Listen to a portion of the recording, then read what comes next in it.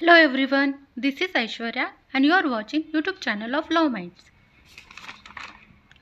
आज का हमारा टॉपिक है confessions under the Indian evidence act. So let's see what is confession. In Indian legal system, a confession is believed to be a criminal evidence that is used to establish a guilt in a criminal case.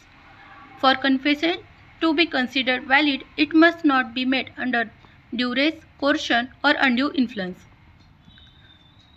Let us see meaning and definition of confession.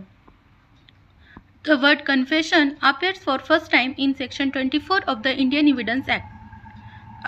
According to the Justice Stephen, confession is an admission made at any time by a person charged with a crime, stating or suggesting the inference that he committed that crime. Forms of confession. Confession can be divided into the following forms. First is judicial confession. Confession made in front of court or magistrate is known as judicial confession. This confession must be intentional and according to Article 23rd of Constitution, the subject must be given protection for it to become valid. Second, extrajudicial confession. Confession that are made outside of the court or in front of judge are known as extrajudicial confession. It is also known as an official confession. Third, retracted confession. Any voluntary, retracted or revoked confession is known as retracted confession. In this confession, the court will decide whether or not to believe such confession to be credible. It changes depending on the circumstances and particulars of each situation.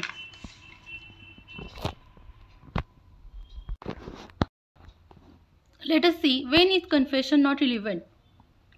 The Indian Evidence Act specifically addresses the question of whether a confession can be irrelevant.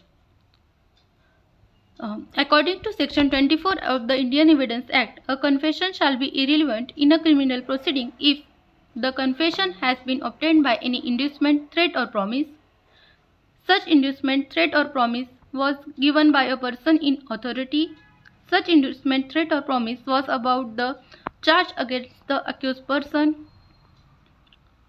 Such inducement, threat or promise must be, in the opinion of the court, be sufficient to give the accused person ground for supposing that by making it he would gain any advantages or avoid any evil or temporal nature about the proceedings against him.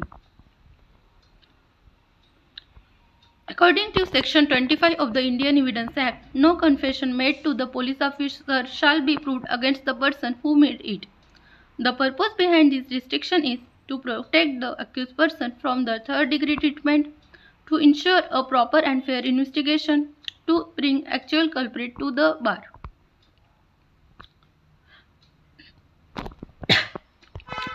According to Section 26 of the Indian Evidence Act, a confession by the accused while in police custody cannot be proved against him. Exception to Section 26 of the Evidence Act. If such confession while in the custody of police was made in the immediate presence of a magistrate, it shall be proved as against such person. Section 27 of the Indian Evidence Act is considered an exception to Section 25 and 26 as it enables the certain statements made in police custody to be proved. Conditions of Section 27. There must be discovery of fact in consequences of information received from person accused of any offence. The accused must be in the custody of police officer. Such information should relate distinctly to the fact discovered. Section 29 of Evidence Act. If such confession is otherwise relevant, it does not become irrelevant merely because it was made under a promise of secrecy, because it was made in consequences of deception or when he was drunk, or because it was made in answer to questions which he needed not to have answered, or because he was not warned that he was not bound to make such confession or it could be used against him. Section 30 of the Indian Evidence Act deals with the consideration of proved confession by court, which is made by person affecting the person making it and others being tried jointly for the same offence. Elements of Section 30 are: when more than one person is tried jointly, the trial is for the same offence, a confession is made by one of such person affecting him and others, such confession is proved.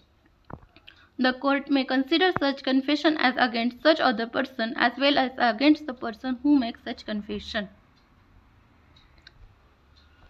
Confessions are not always admitted in court. The circumstances surrounding the confession are carefully considered by the court to ascertain the validity and voluntariness of the confession.